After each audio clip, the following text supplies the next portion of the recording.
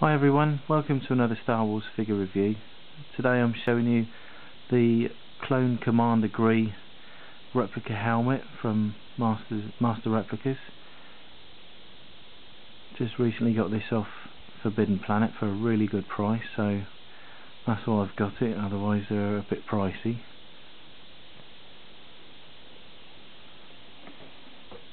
I'll give you a quick look at the box.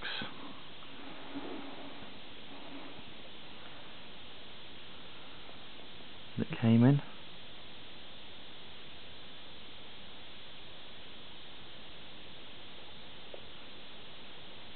And that's the helmet itself. I'll just read from the back of the box quickly. It says, when the city of Kachiro on the Wookiee planet of Kashyyyk falls under the siege from the separatist droid forces, General Yoda leads the 41st Elite Corps of clone troopers to aid the besieged Wookiees. This lush and tropical world requires special equipment, and thus this special unit of clone troopers are outfitted with distinctive camouflaged armour to better blend with the surroundings. Leading Yoda's forces is Clone Commander Gree, designation 1004. Commander Gree receives special instructions to enact Order 66 when Chancellor Palpatine seizes power and declares himself Emperor. He outlaws the Jedi, declaring them the enemy of the new galactic empire. With surprising agility, the aged Jedi Master flips up and backwards out of the line of fire, decapitating Commander Gree with one quick swipe of his lightsaber. There you go. I think we all know what happened to poor old Commander Gree.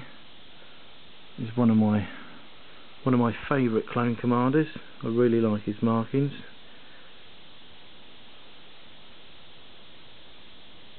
Give you a quick tour of the helmet.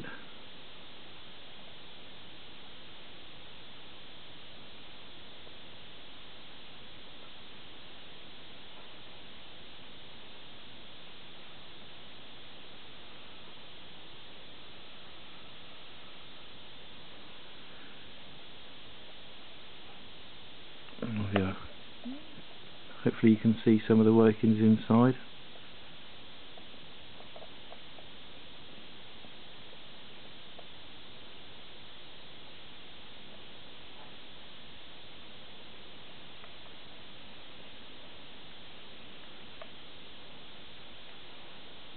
Again, the detailing and the whole thing is really well put together. I'm really pleased that I've managed to get it for such an excellent price as well. So it's going to sit really nicely on my shelf with my other clone trooper helmet. So there we have Clone Commander Gree from the Master Replicas range, scaled replica helmet. So in my next review, take care and bye bye.